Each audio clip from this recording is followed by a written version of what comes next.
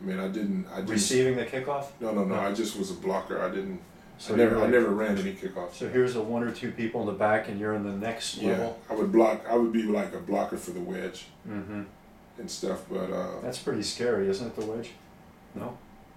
You know, it's scary if you can't run.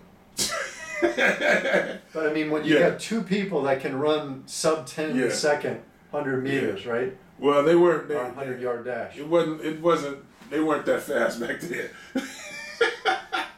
Well, let's say two people that are 220 running as fast as they can, just like two locomotives. Yeah.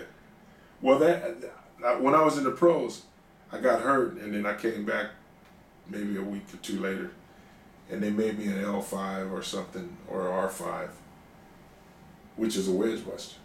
So I looked at him. I said, 2 weeks after your injury, they made you a wedge buster. I looked at him. I said, really? I said, this is how you gonna treat me?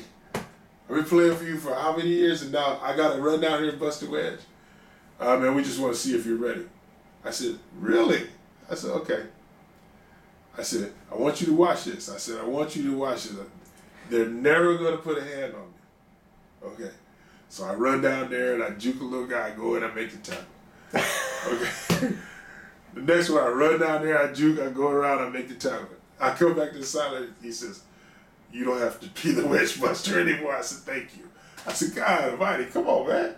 I said, I'm not just going to run down there and run into the guy. I'm not doing that. I have too much athletic ability. I went to USC. I did learn a few things along the way. Irregardless of that, I have too much athletic ability to just give myself up like that. You know, this is like going to war and you run out there and you take the spears. Really?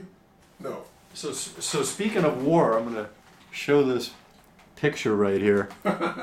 It looks like you're running through a field where there's bodies all over the place. Yeah, they weren't very big and very good. I mean, they were good, but they weren't good as we were.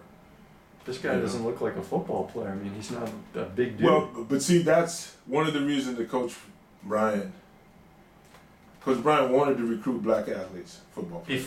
Before this game? But the powers that be at his university didn't want to do that. So